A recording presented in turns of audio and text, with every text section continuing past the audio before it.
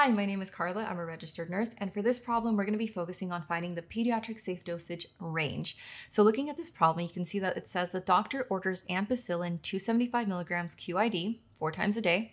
The child's weight is 20 kilograms. The pharmacy tells you that the drug can be given safely at 50 to 60 milligrams per kilogram per day. What is the safe dosage range for this child?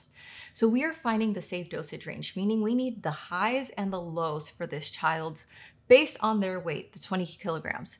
Those 275 milligrams that we are being told right now, the only time you're gonna need that is if they are asking you if the order that the doctor prescribed, those 275 milligrams QID, are safe. If the doctor's doing their job, are they underdosing, overdosing, or are they good? Here, they're not asking us that. They only want us to know the ranges. So to figure out the ranges, we are going to use this information, the 50 to 60 milligrams per day, because this tells you essentially the highs and the lows, and then all you have to do is incorporate the child's weight.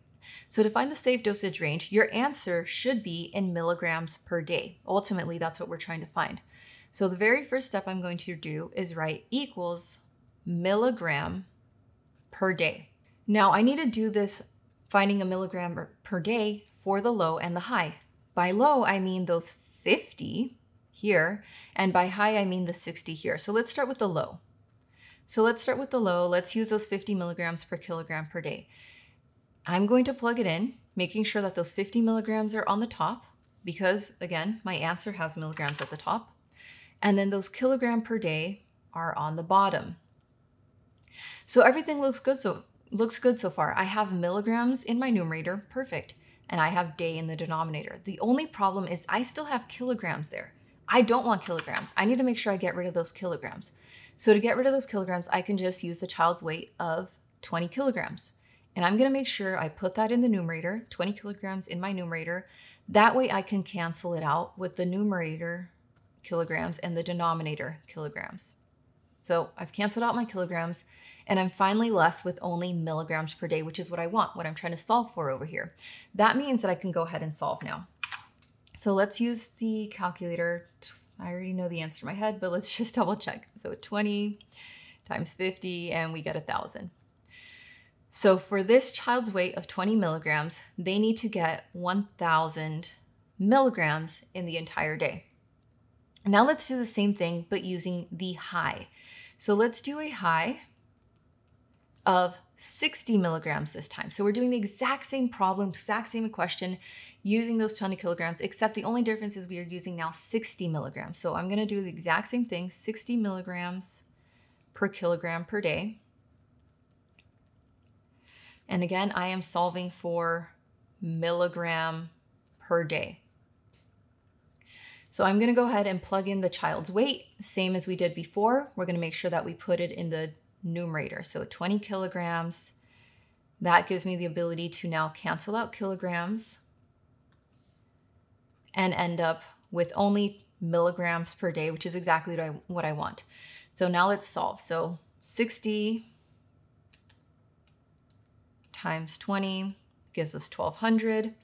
So 1,200 milligrams per day. But how does this help me? Is this going to be beneficial in any way? Well, here they didn't ask you if the doctor's order is safe.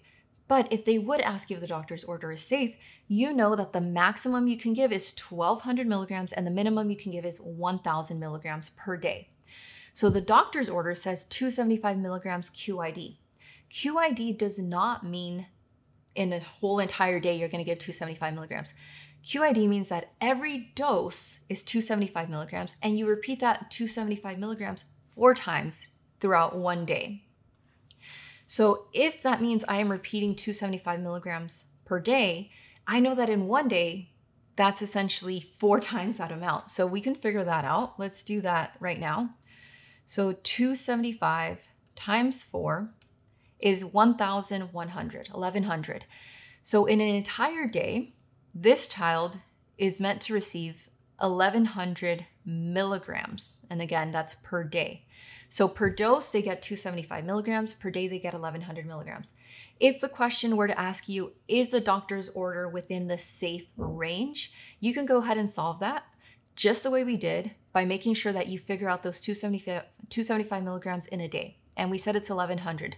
So does 1100 milligrams per day fit within the safe dosage parameters that we just solved for of 1000 milligrams per day as the low and 1200 milligrams per day as the high? It does.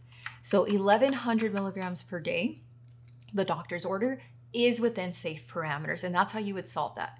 If you only want to figure out if the doctor's order is within a safe range, I do have that video, so go ahead and check it out here, and I will see you there.